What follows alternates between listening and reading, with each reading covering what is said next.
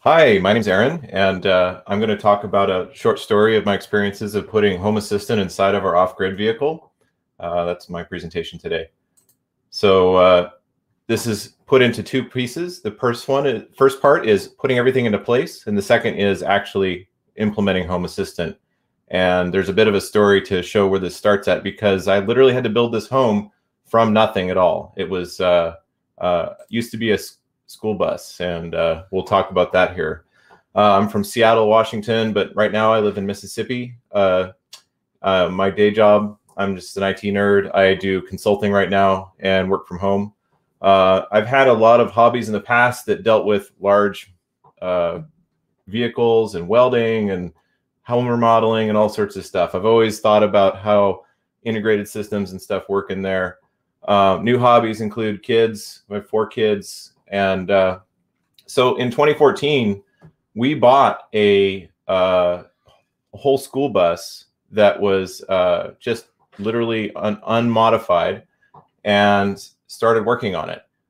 We wanted to try to reduce the amount of clutter and things in our life and see sort of what we wanted to, what that would turn into without knowing actually what was going to happen. So what we did is we took that bus and sort of waved a magic wand. One thing led to another, and 4 years later, we have a off-grid vehicle. Basically, it's got solar panels on the roof. It's got a gigantic lithium battery for storage. It's got air conditioning, internet, blah, blah, blah, sleeping for 4 people, 4 kids, 2 adults, the whole 9 yards. There's some links there if you want to see what's going on. That really started to that process of building that was one that wasn't really that well planned. I, of course, designed the systems to intricate detail and obsessed over those a lot, but automation and controlling them all, I was kind of like, I'll have some buttons to push. I'll look at the RV industry. There's just lots of control panels. I'll just want to get something done and make it work. So I really concentrated on all of the physicality of this vehicle. I thought, well, I'll just pick items and devices that sound good. So I'll be honest, I started reading Home Assistant reviews and how well does this integration, how well does that integration work, and started choosing items based on that. So I tried to I decided, I just deferred it. I was like, I'll figure out, make the smarts go later. This did lead to some conflicts with how things were supposed to work. But it was, it was resolved. I just sort of, I made it work. The criteria for selecting automation and things were, I needed to look and see what I could automate and who built these things. When I first started investigating this, I saw a lot of integrated packages for RVs, but you couldn't actually buy them because dealers wouldn't let you get them. You had to be licensed to use them. And then I also connected this with what can you automate? Basically anything that's powered and is a convenience of some kind. What I ended up coming up with was having the core systems built by Victron Energy. This is all of the power systems. This turned out to be the monitoring, the solar collection, the charging controls, and all of these devices have a lot of interconnected networks, CAN bus, proprietary, semi-proprietary networks, plus Ethernet, plus all sorts of stuff. The clincher, though, is that they update all of their information up to a system called VRM. That's a free cloud-based tool. And VRM really helped enable connecting all of these different things together. You can see the installation here of all the devices, all the integration, lots of things that got built. And a lot of this was built before Home Assistant really even came into the plan here. So what does that mean as far as how do you get to the point? Idle hands. I really started out working with Home Assistant, trying to just connect briefly to small things, install it on a Raspberry Pi like a lot of us have done. And it was okay. I was kind of like, yeah, that's cool. So I got the weather for somewhere in Norway, I think. I didn't really consider all this too much yet. What I did do, though, is started playing with what can I add this for information. One of the very first things I was able to add was resistive sensors that communicated over, I can't remember, it was some integration that kind of just plugged it in and worked. I started messing with stuff. I got some good weather. I got some good information about my location. I had a previous panel that was dedicated up inside the bus to be able to put it up there, and I kind of shoved it up there. But then with MQTT and trying to figure this out, this is where it really started to shine. And I want to say that Home Assistant was also a bit of a platform for learning for me. I didn't really know MQTT existed before this. I went on some suggestions of other smart people that I chat with, and found out that Victron, when you want to communicate with their devices, you have to do keep alive, another common thing in MQTT. And once that happened, I had thousands of items that populated in my MQTT tree because I subscribed to all of them. I was like, this is amazing. And so I just was like kid in the candy store, just trying to play with everything. All of these different items, batteries, storage, stores like liquid levels to solar intake, to power output, to all sorts of things happen. Position, location, you name it, it's in there.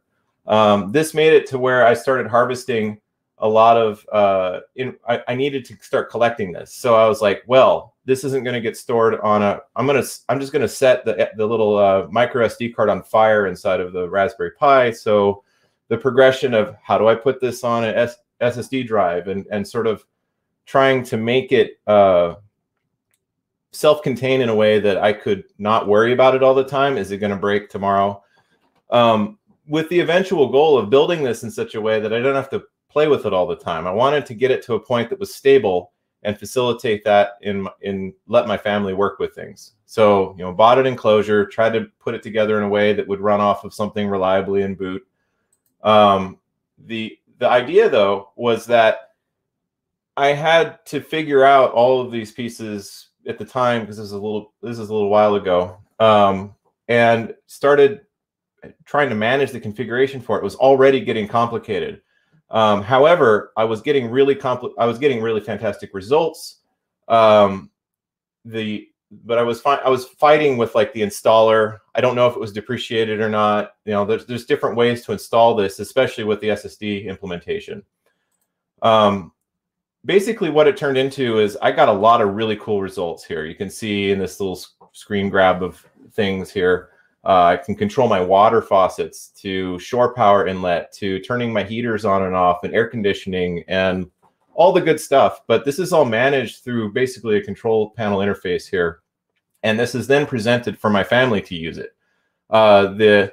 The Node Red graph in the corner was to be the automate dad to turn the thermostat back down when the kids turn it back up this way, because there's only so much power you can have in a solar powered bus on a daily basis for cooling or heating, those types of things. So basically, after iteratively adding a bunch of stuff over and over and over again, I really started to get the user interface knocked down to a way that made sense. It was actually A/B testing on a daily basis with the family. So they'd come up and push stuff and it would be different. And they'd go, Dad, what is this? And I said, maybe you shouldn't push that. And then I'd go back and work on the computer and change it. So they can't change some critical system through the control panel or something like that, because the system actually does affect physical devices that could be important to have, like the water turning on and off, or dumping the tanks or things like that. I found that after getting Home Assistant up to a point to where it was relatively static, my kids started playing with the interface a lot more. They would watch it because when we need to do laundry, remember, we're living full time. We don't go back to a house. We don't plug into an RV pad or anything. We're either living in the desert or at a friend's yard, or just on the road, or at a beach, or whatever we are. And basically, we had to be fully self-sustained. And that meant if you do a load of laundry, you can do 3 or 4 loads of laundry with the power reserves that you've got, with the amount of water you've got. And so Hess was able to help me and the kids and my wife find where, are we low on water? Can we time the showers? Because that is often a really challenging thing to do when you're living full time with only 100 gallons of fresh water. So our actual water consumption was very, very low. And this helped control all that and really keep an eye on all that stuff. It was pretty fantastic being able to watch the kids progress through not interested to seeing how this is all connected. watching when they turn the air conditioning on and having it cool off, but seeing the battery and the power and everything else, and ask questions, because we homeschool our kids. This all spiraled into all sorts of teaching opportunities in that space too. So this is yet again more teaching opportunities. It's been really astounding to have that. There's just a lot of details that are in here. So for example, the location sharing that was shown in the previous talk, I have to modify it so our location's updating all the time. So there's GPS that's being pushed in via GPSD. That feeds all sorts of actions like solar angle and power usage and when the heater should turn on and all sorts of stuff to anticipate for that. I use the Ubiquity controller for managing the network to be able to make it so the kids can focus on school things during the day. A crazy PowerShell Docker container that I sort of fit into this thing to load in and talk to a lithium battery management system. I started adding the lighting. All the vehicle lighting now internally was driven via Shelly's. I subscribed to Nabu-Casa because it's amazing for $5, gets you that reverse nat punch to be able to control the thing remotely. It's just really been a great experience. And there's so many other things in there. So, you know, just a kind of a picture. I know you can scrutinize this. We'll probably have the slides afterwards, but it's been a journey. This Home Assistant has traveled a lot, 20,000 miles of road time probably, and a year or so or more. It's been really fantastic having Home Assistant as an actual assistant in our day-to-day journeys and living. So after that, COVID happened. So we sort of settled down a bit at our friend's place in Oregon, United States. We then lived there for the summer, enjoyed the summer, had a lot of hobbies and things to practice on. But eventually we did find another house. That's where I'm in Mississippi now. We basically had put the bus in storage for now. We're not getting rid of it. We're just sort of pausing it. It's our home base for now. And we're able to sort of take a breather from constant moving. Home Assistant now helps me monitor it remotely, so I can control the heating and cooling of it when it's in storage. If it's below freezing, you can turn the heaters on and just check it. It does automate it, but you know, just double check so you want it to freeze. And presumably in the summertime, I can run that air conditioning to keep things within the comfort envelope for things. I recently did an update for HA, the containers, and broke it. So that's on me. Oops. What it was a realization that I built a really complex system. And I need to try to figure out how to build this in a more scalable fashion. I still have foundational access to all the controls via Victron VRM though. So I'm not too worried about that. It's sitting on my desk right there, and or on my shelf, and I'm planning on rebuilding that again. So that's, you know, I think that this is going to be an even better version, and this is a learning curve for me. I'm hoping that I can, as I can be more dedicated to this, that I can maybe contribute back to the community a little bit with my thoughts and ideas, and put on our blog and whatever else we can do to try to message how to do this in a more complicated fashion. So I think things that I've learned is Home Assistant is extremely flexible. It is a all wonder multi-tool that lets you do anything. MQTT was really an opening to my eyes of how intelligently built that process, that protocol and method is. It's exciting to watch all the devices and things go in there. Having said that, I think it's also important to consider what you're putting in MQTT. In my situation, there are certain things that I could have wired together that also could have set the vehicle on fire. For example, if I had decided to make battery management controller access to that, I'd be able to turn the batteries up in such a way that would break things, or maybe have the heaters have problems. There's concerns. So I think keeping it, for me, it was keeping them separate. So if things go sideways, you can fix it. And then that's basically it. So I just wanted to say thank you. And this has been really a great journey. And thanks to Home Assistant team for enabling our journey. I have open for questions if you want. So thanks.